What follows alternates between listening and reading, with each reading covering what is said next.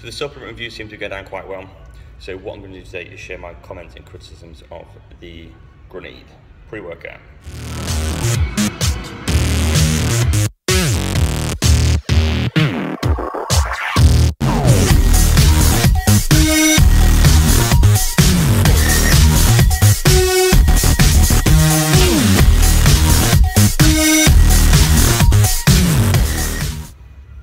So first thing that I look for in a pre-workout is caffeine, because it's usually one of the most effective ingredients in there for sort of like stimulation and effect. And it's got nearly 300 milligrams of caffeine, which is good, and it's got all of your other sort of beta-alanine, taurine, typical stuff you find in your pre-workouts.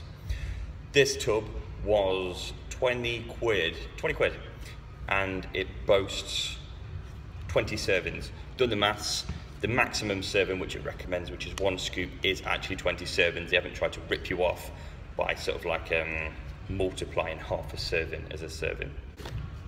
So it says half a serving. If you're going to do that, you do get obviously 40 servings, but we're going to go for the full scoop.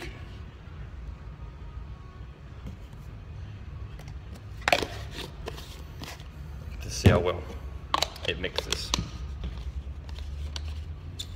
Don't judge me on this, is all I could find, okay? Couldn't get a gangster protein shaker.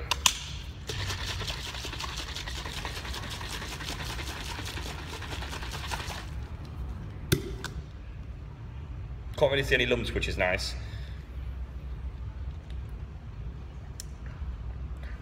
$300ml of water is not too bad. I remember I had this about a year ago, and it was so sweet, it was crazy. But with 300ml of water, 1 full scoop, which they claim is the maximum dosage, it's actually quite nice.